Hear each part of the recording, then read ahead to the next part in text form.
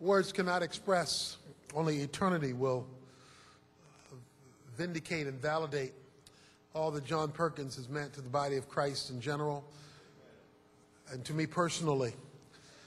As he has stated, our relationship goes back many, many years to my college days, where I was exposed to his testimony and then got to meet him, and where he helped quicken within me a burden for holistic ministry that we're having the privilege of living out today in the context of our fellowship here in the southern section of Dallas, where we are seeing God do some unusual things through our community development agency, and of course nationally as we work with churches through the Urban Alternative. So we are deeply gratuitous to John Perkins and to this great organization that has been crafted behind his vision. And then for the opportunity to speak and to share, which I consider one of the highest honors, not primarily because of size or the amount of chairs in the room, but because of significance, that you represent the creme de la creme of the kingdom of God because of what you do. So thank you for the privilege of being with you today. Let's pray. Father, as we take a few moments to unearth the greatness of your word, we pray that you will take the words of my mouth and the meditations of my heart and make them acceptable to you. In Jesus' name, amen. In Europe, many years ago, in sanitariums where they would test the mental capacity of people, they had crude ways of determining whether someone was ready from these mental institutions. One of the ways was to take an inmate of a sanitarium and to put them in a closet, a janitor's closet, with a mop, to put the stopper in the sink, turn the water on, and let the water overflow the sink, and then ask the inmate to clean up the mess. The person who would leave the inmate would then leave and come back in 10 minutes. If the water was still running and the person was still mopping, they knew they weren't ready to go anywhere yet, for they had not developed the capacity to get to the root of the problem. A lot of ministry is done mopping up messes rather than unplugging stoppers. We're trying to mop up the mess, but the water is still running, overflowing the banks. The core of what we are about is getting to the root of the problem, which is why we are Christian ministries, operating in a lot of different venues in a lot of different ways, all comprehensively desiring to show what the gospel looks like when it is fleshed out, not merely when it is proclaimed. I'd like to take these few moments that I've been given today to unearth a theology of ministry given by Jesus himself in Matthew chapter 16. Matthew chapter 16 is a very critical passage, and we will be very didactic this day as we go through this great prophetic passage where Jesus himself outlines his ministry program, theology, and philosophy of ministry.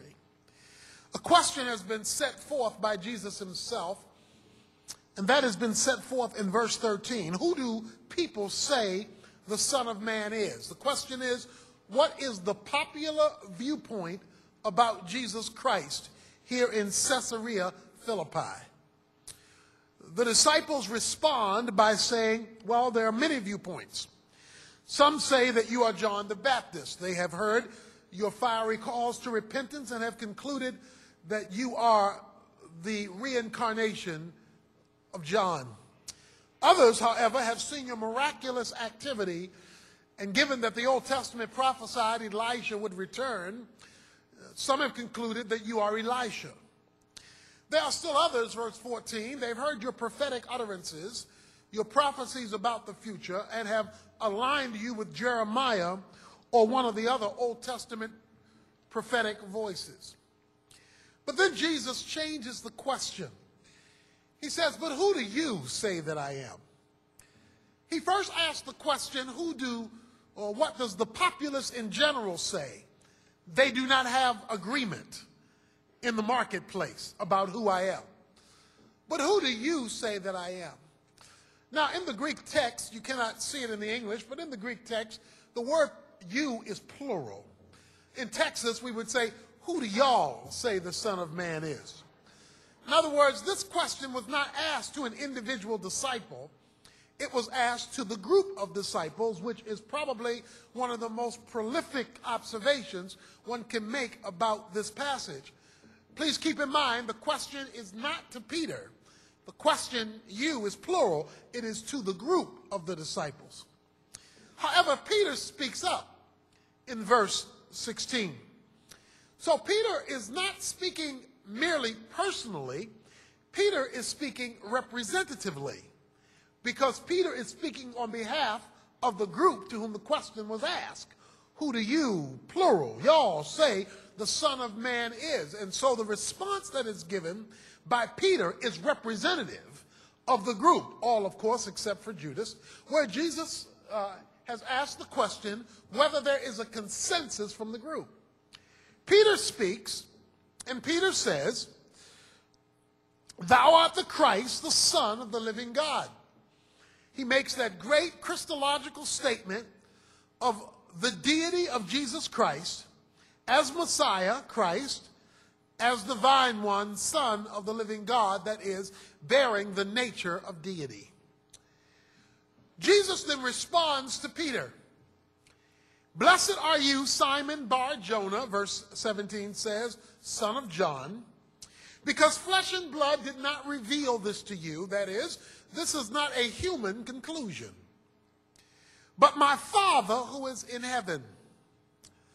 Now, all of that is designed to introduce us to the two verses I want to talk about predominantly this morning, verses 18 and 19, Jesus' theology, methodology, and philosophy of ministry. Jesus has affirmed Peter's declaration, which was an answer to a question offered or asked to the group. And Jesus says, "I say to you that you are Peter." He was first called Simon Bar-Jonah, Simon, son of John, but he's now been given a new name.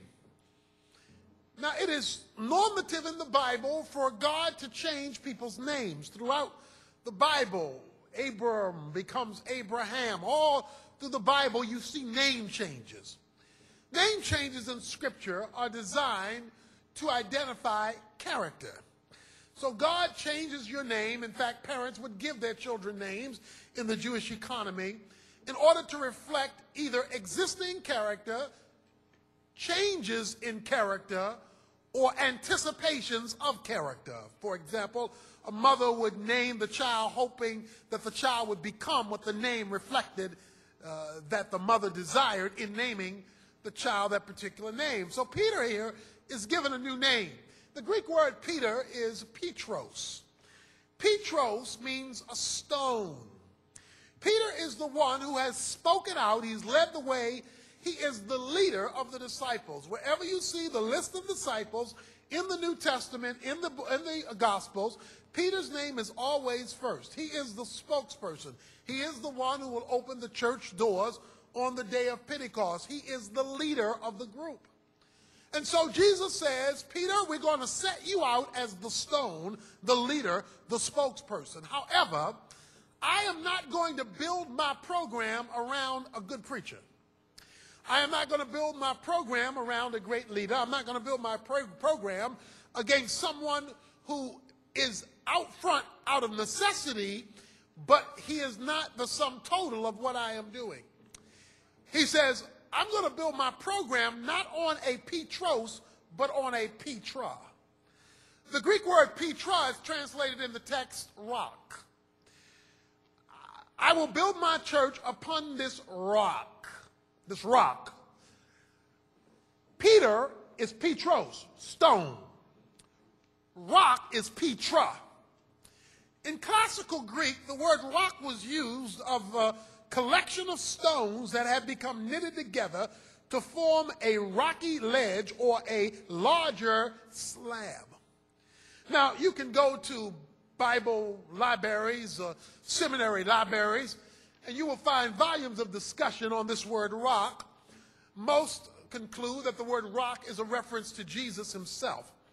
A second explanation is that the word rock is a word not directly referring to Jesus, but more indirectly referring to Jesus, referring more to the confession of Peter about Jesus. Thou art the Christ, the Son of the living God. And of course, that becomes the confession of the church upon which the church is built. And while both of those viewpoints do have some basis, I would like to conclude that that is not the meaning of rock. Because I am going back to a statement I made a moment ago, and that is that Jesus' question is not to Peter. Jesus' question is to the group. Who do you, plural, say the Son of Man is? So either Jesus has skipped the group and no longer is talking to them, or he is now including the group since he was talking to the group in the first place. I'd like to suggest Peter speaks for the group. Jesus responds to Peter as leader and spokesperson for the group, but that Jesus has not forgotten his original question, which was in fact to the group. Peter, you're the leader, you're the stone, you're going to lead the way. However, in order to do what I plan to do in history, one great leader can't pull this off. What I need is Petra, a collection of stones that have been knitted together to form something bigger than any Petros could ever do on their own. Now, the question is, how can I exegetically validate that that is the definition of rock? Well, there is a system of theology or a approach to theology that is called biblical theology. Biblical theology is somewhat distinct from systematic theology. Systematic theology uses all sources to gather data about any one subject and organizes it according to that topic so that you can then have a system for looking at any particular biblical subject from all the sources that data can be gotten from in order to come up with that organized system of theological conclusions. But there always is preceding systematic theology, biblical theology. Biblical theology goes to a specific author or a specific context to draw out what that particular context or author is saying about that particular subject. So biblical theology is concerned about what a particular book says, or what a particular person says, or what a particular passage says, as opposed to what all the Bible says on a given subject. Well, the best exegete, since the Bible is the best interpreter of itself, the best exegete of what was meant by Jesus' word rock would be Peter himself, since Peter is the one who's, one, been sectioned off as a stone out of that rock, and two, uses the same language in his own writing. When you read 1 Peter 2, Peter says this: you are all spiritual stones that have come together to form one spiritual house. He brings together the collection of stones and says, but you are now not individual entities. You have been called together, your theme for this conference. You have been coming together, and I want you to form in your togetherness something bigger than any one of you could form on your own.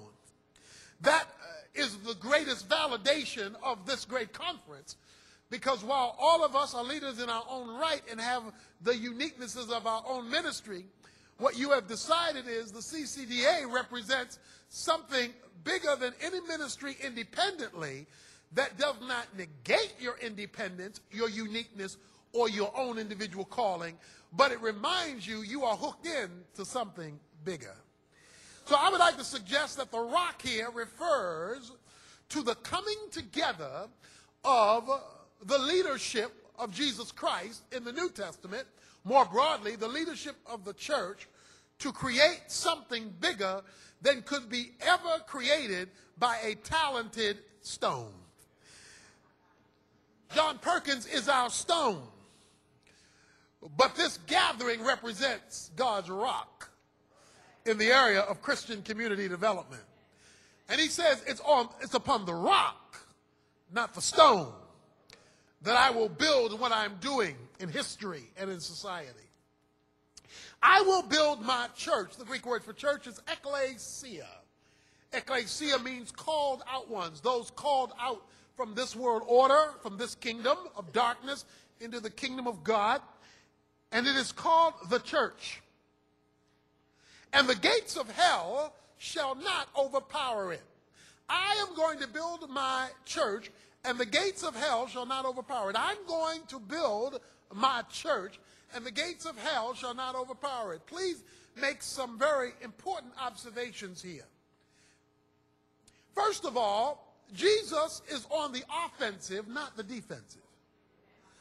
I am building my church. Hell is trying to stop me. I'm not trying to stop hell.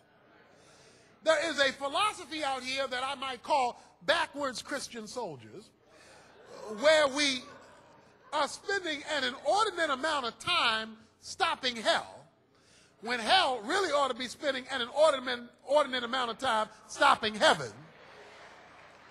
Because rather than playing the defensive position, Jesus says, I have the ball and I'm doing the building.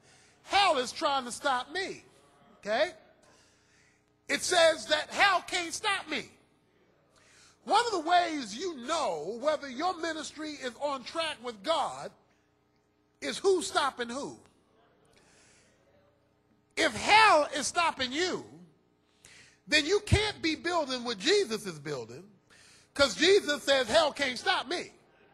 I'm building my church and hell can't stop me. So the way you know it's mine is hell's losing. So if hell is winning, you can't be building what he's building, even though you may be using his name in building it. He says, I will build my church, and the gates of hell shall not prevail against it. Now, prevail has to do with ultimate victory.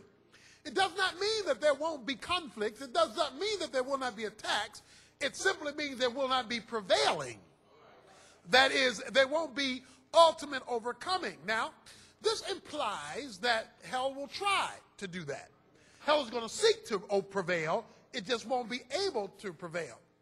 Now, this leads us to a very important theological discussion that I would like to bring to your attention now. And it's going to take me about 10 minutes to do this, to kind of condense about 20 hours of lecture into about 10 minutes right now. I will build my church, and the gates of hell shall not prevail against it. There is a false theology, even among evangelical Christians today, that has thwarted, I believe, our effectiveness, that is being brought out here by Jesus' theological statement that really also reflects his philosophy of ministry. I will build my church, and the gates of hell will not be able to prevail against it. The faulty theological statement is that there is a battle in the universe today going on between God and the devil to see who will prevail. Now let me explain something. To say there is a battle between God and the devil is like saying there was a fight outside today between Tony Evans and Mike Tyson. Now, there may have been a fight, but you can bank your bottom dollar it didn't last long.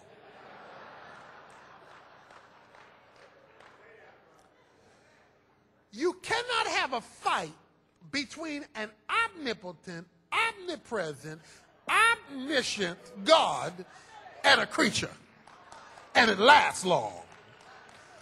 Our battle is not, or the battle is not between God and the devil. That's like a no contest situation, all right?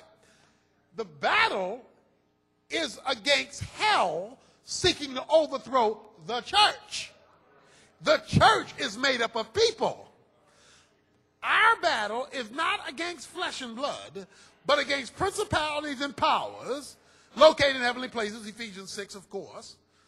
Now, there's a theology that undergirds this whole thing, because we get in this thing where there's a battle between God and Satan, and that is to misunderstand the conflict, Jesus is building the church, and the battle is between the church and hell, not between God and the devil. Let's understand this battle a little bit theologically. God's first created beings were angels. God created angels hierarchically. That is, he created angels in accordance with a chain of command. At the top of the chain was the chief angel, archangel, and his name was Lucifer, known as the Shining One. To understand Lucifer's relationship to the other angels would be like going to a car lot, seeing cars on the lot, but then going on the showroom floor and seeing the one situated there. All the angels were beautifully created beings, but God created a showroom model. His name was Lucifer. He was the Shining One. He is described in graphic detail in Ezekiel 28 as being this diamond-studded, ruby-studded being who had organs for his throat, the Bible says. He was the music leader. He led in worship, which is why he has a problem today with praise and worship. It reminds him of his old job. He used to lead the angels in the worship of God. But we are told in Ezekiel 28 that pride swelled up in his heart. He looked into the mirror and said, "Mirror, mirror on the wall, who is the fairest of us all?" Obviously not giving the mirror a chance to answer, he said he was. That led to a coup. The first coup in history, or outside of history, because this is happening before time has begun, where Lucifer seeks to equate himself with God. Isaiah 14 says that 5 times he said, I will, I will, I will, I will, I will, I will. Negative volition. The bottom line is, I will be like the Most High. Now, what was it about God that Lucifer wanted so bad? One thing. God was the only person in the universe who didn't have to answer to anybody else. He wanted independence. That's why the definition of sin is independence from God. He did not want to have to answer to God. He wanted to be the one that all the other created beings had to answer to. So he led a coup. This coup was so successful that 1/3 of all the angels created, out of the millions and millions and perhaps billions of angels that were created, went with Lucifer in his coup. Now, when you run a game on an omniscient being, omniscience being the doctrine that God not only knows all that is, he knows all that could be. So he knows what if as well as what is. It's hard to trick, hide, or fool such a being. Therefore, his coup was uncovered. When his coup was uncovered, a trial was held. A literal trial, as we would know trials today, which is why the Bible speaks in such legal language, why God often speaks in terms of courts and legalities, where he was brought to trial. We are told what happened at the trial. He was found guilty of treason and he was sentenced. The sentence is given to us in Matthew chapter 12, verse 41, where it says that the devil and his angels was prepared for them eternal fire. So they were found guilty, and this was the sentence. Jesus makes an important statement regarding the trial when he says in Luke chapter 10, verse 18, these words. I was there, he says, when Satan fell from heaven like lightning. Now that verse is important for 2 reasons. Number one, Jesus says, I was there, which means he existed before his creation into flesh. The second thing it tells us is that at the trial, Satan got a name change. His name was Lucifer, but Jesus says it was Satan who fell from heaven like lightning, because remember, God always changes your name to fit your character. He used to be the Shining One, and now he is the adversary of God. Why did he fall from heaven like lightning, and where did he go? Both Ezekiel 28 and Isaiah 14 tell us where he was exiled to. He was exiled to the 3rd planet from the sun, planet Earth. The Bible tells us that he was removed from heaven, obviously, because of his rebellion, all he and his angels, and were sent to planet Earth. Now that question is why? God had a meeting. We call it in theology decrees, where God established a meeting to determine history. God decided that rather than carry out the sentence of eternal fire right away, that God would use the rebellion of Satan to accomplish his greater glory. God does everything for his greater glory. Whenever God can come up with something that will give him more glory, he'll use it, including the devil. He saw that the rebellion of the devil gave him the opportunity to show his greater power, and even more importantly, according to Ephesians 1, his greater grace. And so rather than carry out the sentence, Lucifer and his angels were exiled to planet Earth. That's why you can now open your Bible. When you open your Bible to a place without form or void, where darkness is upon the face of the deep, where the water and the land are all coagulated, which is a swamp. In other words, when you open your Bible to a cosmic mess as far as Earth is concerned. That is because the events I just described took place prior to Satan's location on the earth. When you open up your Bible to Satan being located on the earth, which is why the serpent is already ready to go when Adam and Eve are placed on the earth, because Satan already exists on the earth. And the reason he already exists on the earth is he's been exiled to the earth. And the reason he's been exiled to the earth is because it's cosmic rebellion. What God decided in his council meeting with the other two members of the council, the Spirit and the Son, was that what they would do was use this as an opportunity to really demonstrate his greater glory.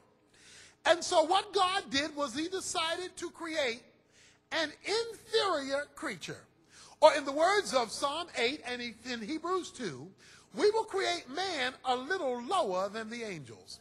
That is, constitutionally inferior, without the ability to fly around at will, without the supernatural intelligence. And we will do this in order to do one simple thing: to demonstrate what God can do with less, when less is dependent upon him, than he can do with more when more is in rebellion against him.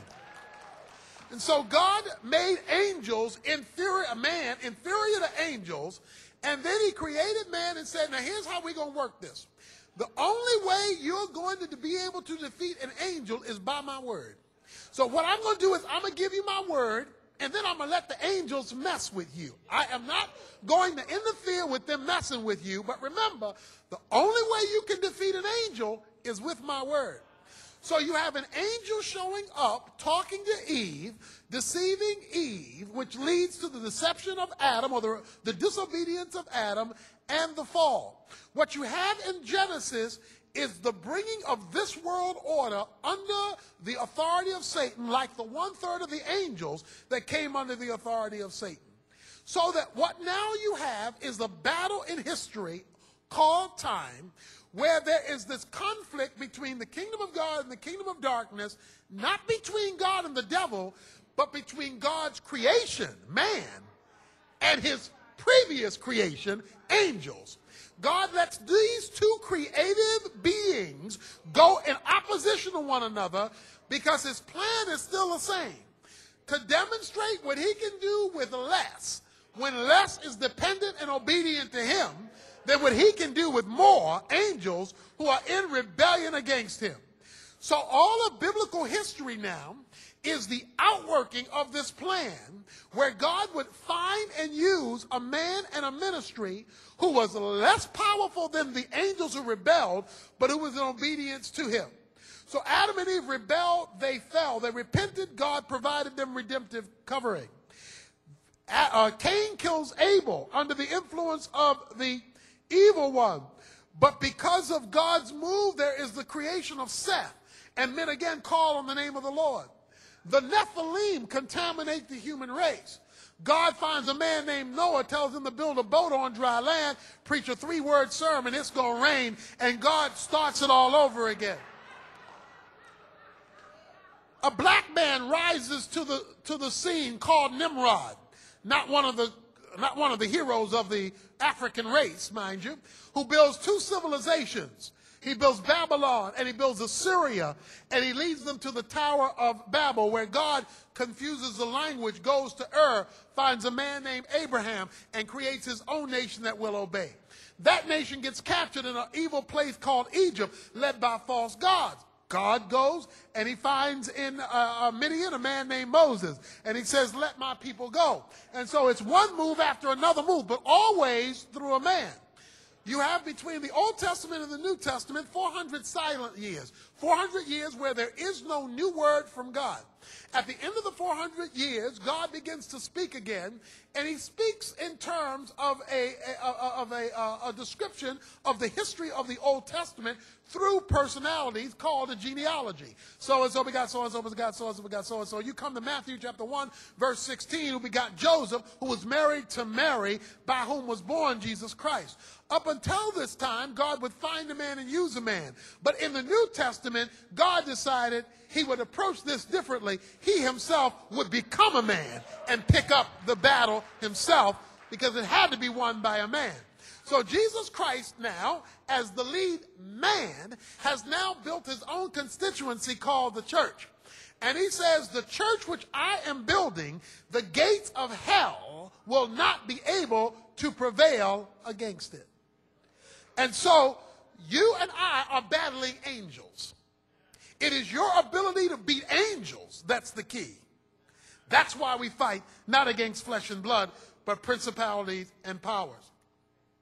Now that may raise the question, how do we defeat angels in our ministry collectively, since we're dealing with an invisible power that influences the visible reality that we are part of?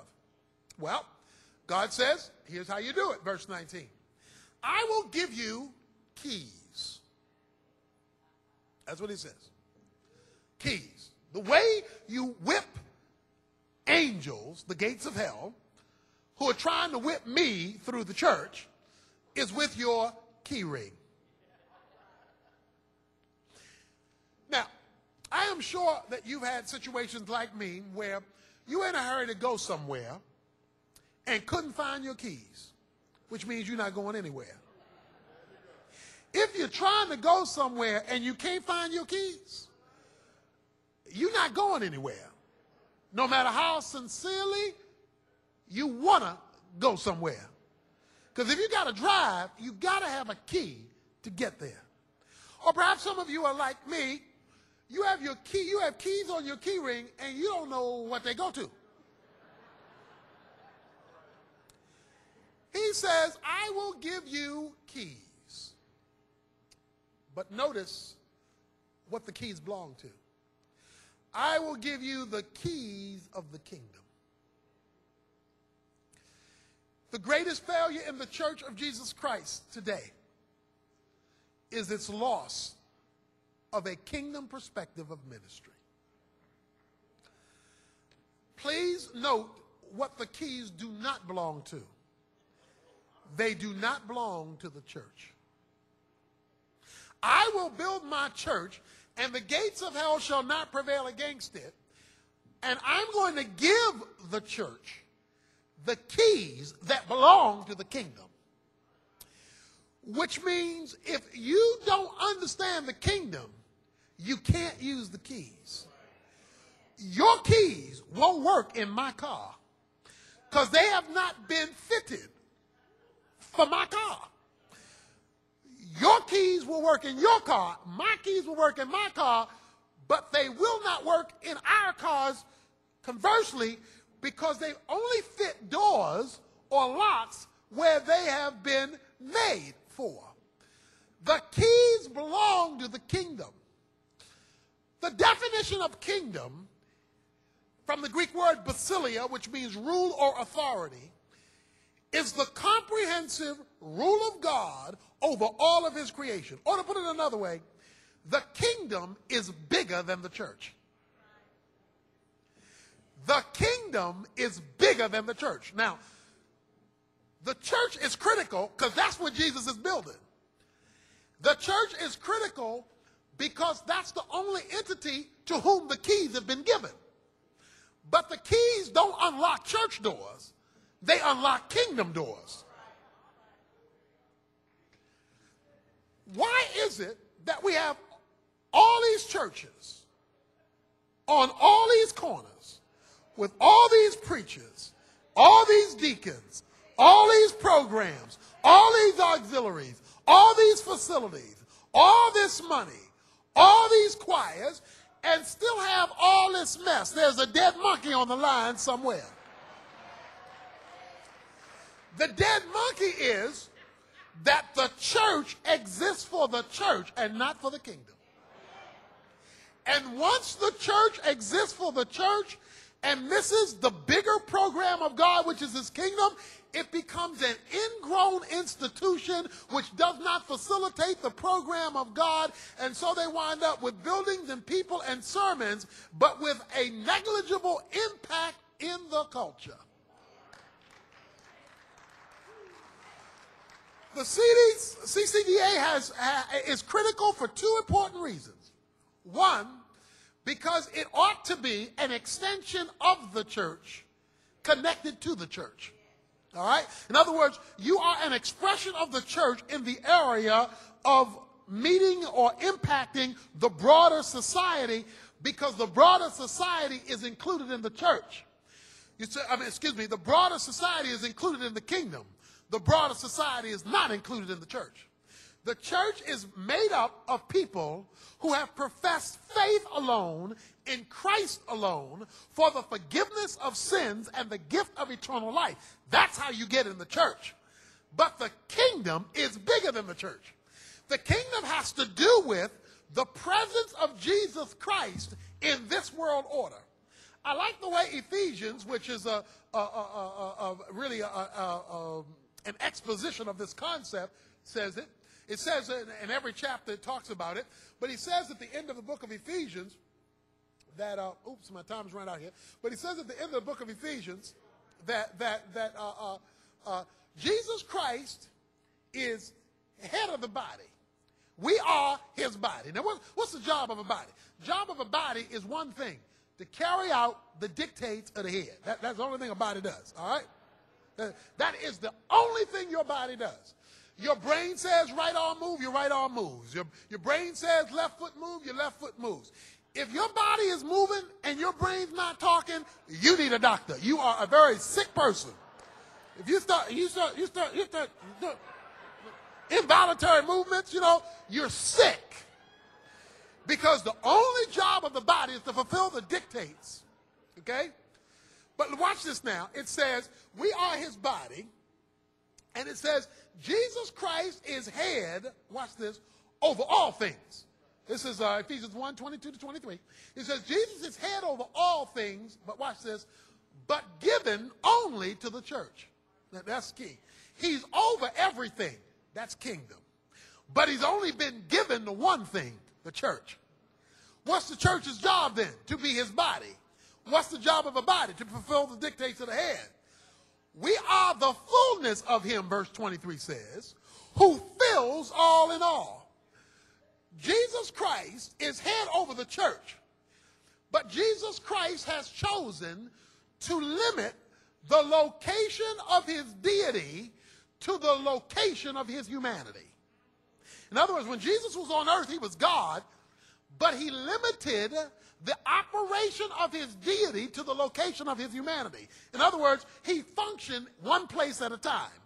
Even though he is sovereign God, he functioned to the location of his humanity. And he's still doing that today. The only difference is his body is everywhere. So his humanity now exists through every believer in Jesus Christ who makes up the church. And we are the fullness of him who fills all in all. In other words, we are the continuation of the incarnation. We are the ones who deliver Jesus outside of the church, where that delivery needs to be located. How will General Motors know that Jesus Christ is Lord? Through the believers who work at General Motors. How will governments know that Jesus is Lord? through those who've been called to be politicians in the world of government. How will actors and how will the world of entertainment know Jesus is Lord? Through those who've been called to represent the kingdom of God in the realm of entertainment. How will the poor know that Jesus is Lord? Through those of us who have been called to take the gospel there. It is through we, humanity, filling him that the kingdom works. Now, what then are the keys? The keys are very simple. The keys are biblical responses, divinely orchestrated responses, keys, because the keys are called in the book of Revelation, the Word of God. It is the divine response not to the church, but to the broader society over which the kingdom rules. That means we are not to be this ingrown people only concerned about our little congregation. We are supposed to prepare that congregation to invade enemy territory with the rules of the king. The church is supposed to be like America has all over the world. We have embassies. American embassies. American embassies are sovereign territories. Every embassy is a sovereign territory. It doesn't belong to the country it's in. It belongs to the country it represents. It's run by Americans, led by an ambassador. In an American embassy, American laws rule. So if you're in trouble, you get in trouble, you go to an American embassy, and because American laws rule there, okay? But embassies are located in foreign lands. All an American embassy is a little bit of America a long way from home. Guess what the church is supposed to be? A little bit of heaven a long way from home. It is supposed to be in history where the rules of eternity are operative, so that this foreign land can see what heaven looks like when heaven situates itself in its midst. We are aliens in a foreign land operating from rules from another kingdom. Sovereign territory, influencing the culture. In any embassy around the world, you will always, particularly non-Western embassies, find people applying all day long for visas to the United States. They do that because of the presence of America on foreign soil. The impact of the kingdom of God through the church of Jesus Christ ought to be so powerful that lines wrap around applying for visas for heaven because of the presence of God's people having a presence in the broader society. My time is up, but in movies, they have previews of coming attractions. Or television, they show you clips of the show coming up next week. These are always the hot clips. Fight scene, love scene, or chase scene, always. Because they want you to tune in. These hot clips are lined one right next to another because they want you really to tune in. Well, the show may be terrible, but you never know it from the clips. Clips are always hot. Brothers and sisters, one day there's a big show coming to town. God is the producer, the Holy Spirit is the director, Jesus is the superstar, and it will be a worldwide production. It's called The Kingdom of God. Jesus Christ is going to set up shop over all of planet Earth and run this whole kit and caboodle like it ought to be run. But in the meantime, he's left behind some previews of coming attractions. That's you and your ministry and your impact and your outreach to the places where God has called you. You are the hot clips of the upcoming show. People are supposed to see the clips that you show and get interested in the whole program. Your clips ought to be so impactful and so hot that they're going to want to know when the whole show is coming to town. And when they discover you're part of a bigger show, they're going to want to buy a ticket. And when they come to you asking you how much is the ticket, you can tell them, don't worry about it. The price has already been paid. God bless you.